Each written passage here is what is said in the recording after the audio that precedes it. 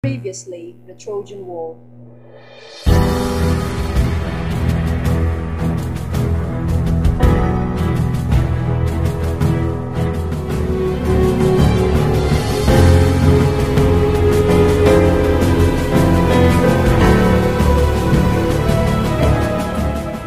On the Greek side, with Achilles gone, the two greatest champions were Ajax and Diomedes.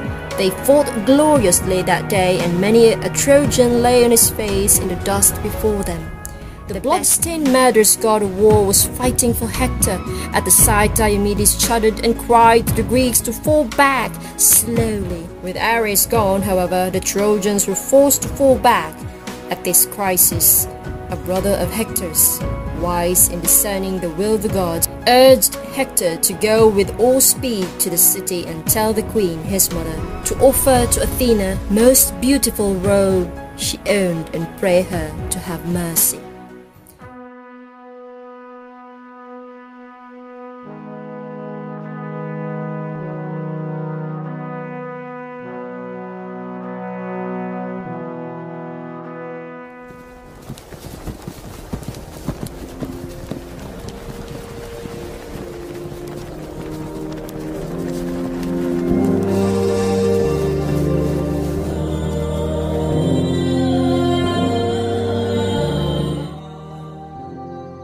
The Trojan War. More than 1,000 years before Christ, near the eastern end of the Mediterranean, was a great city, very rich and powerful, second to none on earth. The name of it was Troy, and even today no city is more famous. The cause of this long-lasting fame was a war told in one of the world's greatest poems, the Iliad.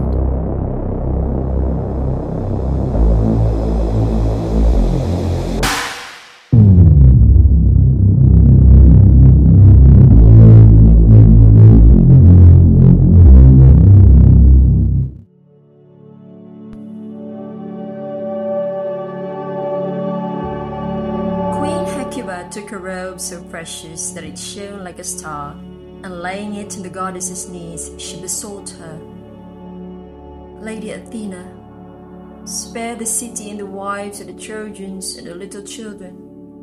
But Pallas Athena denied the prayer.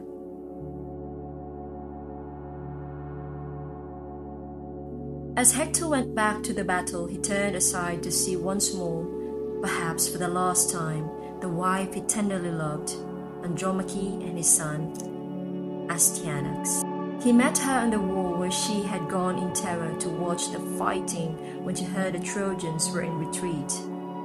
With her was a handmaid carrying the little boy. Hector smiled and looked at them silently, but Andromache took his hand in hers and wept. "My dear lord," she said, "you who are father and mother and brother unto me, as well as husband, stay here with us. Do not make me a widow and your child an orphan." He refused her gently. He could not be a coward, he said. It was for him to fight always in the forefront of the battle. Yet she could know that he never forgot what her anguish would be when he died. That was the thought that troubled him above all else, more than his many other cares. He turned to leave her, but first he held out his arms to his son. Terrified, the little boy shrank back, afraid of the helmet and its fierce nodding crest. Hector laughed and took the shining helmet from his head. Then, holding the child in his arms, he caressed him and prayed, "O Zeus, in after years may men say of this, my son, when he returns from battle, 'Far greater is he than his father was.'" So he laid the boy in his wife's arms, and she took him, smiling, yet with tears.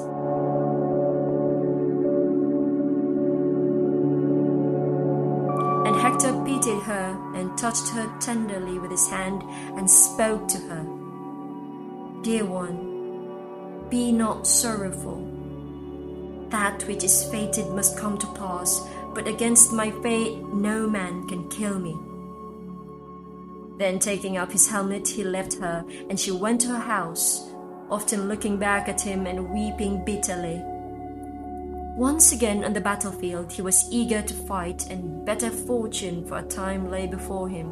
Zeus had by now remembered his promise to Thetis to avenge Achilles' wrong. He ordered all the other immortals to stay in Olympus. He himself went down to earth to help the Trojans. And it went hard with the Greeks. Their great champion was far away. Achilles sat alone in his tent, brooding over his wrongs.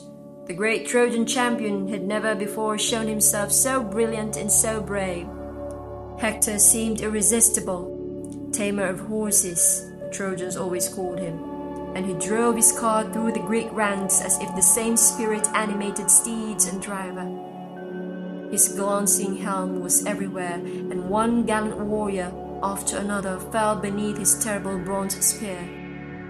When evening ended the battle, the Trojans had driven the Greeks back almost to their ships. There was rejoicing in Troy that night, but grief and despair in the Greek camp. Agamemnon himself was all for giving up and sailing back to Greece. Nestor, however, who was the oldest among the chieftains and therefore the wisest, wiser even than the shrewd Odysseus, spoke out boldly and told Agamemnon that if he had not angered Achilles, they would not have been defeated. "Try to find some way of appeasing him," he said, "instead of going home disgraced." All applauded the advice, and Agamemnon confessed that he had acted like a fool. He would send Briseis back, he promised him, and with her many other splendid gifts, and he begged Odysseus to take his offer to Achilles. Odysseus and the two chieftains chosen to accompany him found the hero with his friend Patroclus, who of all men on earth was dearest to him.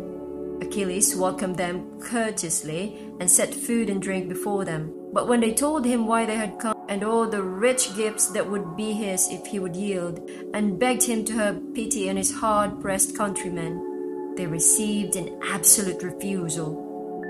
Not all the pleasures of Egypt could buy him, he told them. He was sailing home, and they would be wise to do the same. But all rejected that counsel when Odysseus brought back the answer. The next day they went into battle with the desperate courage of brave men cornered.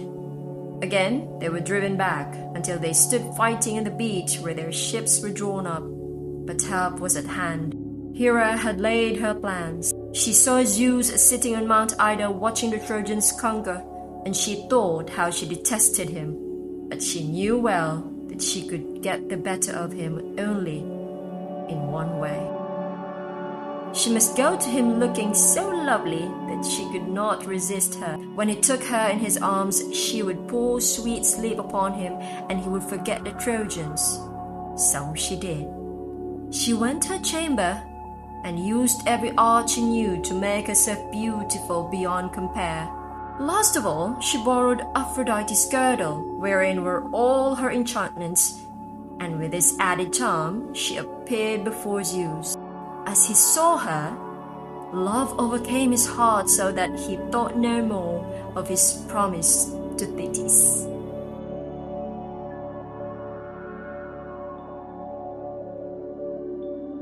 At once, the battle turned in favor of the Greeks. Ajax hurled Hector to the ground. Although before he could wound him, Aeneas lifted him and bore him away. With Hector gone, the Greeks were able to drive the Trojans far back from the ships, and Troy might have been sacked that very day, if Zeus had not awakened. He leaped up and saw the Trojans in flight and Hector lying gasping in the plain. All was clear to him, and he turned fiercely to Hera. This was her doing, he said, her crafty crooked ways. He was half-minded to give her then and there a beating. When it came to that kind of fighting, Hera knew she was helpless. She promptly denied that she had anything to do with the Trojans' defeat. It was all Poseidon, she said, and indeed the sea god had been helping the Greeks contrary to Zeus's orders, but only because she had begged him. However, Zeus was glad enough of an excuse not to lay hands on her. He sent her back to Olympus and summoned Iris, the rainbow messenger, to carry his command to Poseidon to withdraw from the field. Sullenly, the sea god obeyed, and once more the tide of battle turned against the Greeks.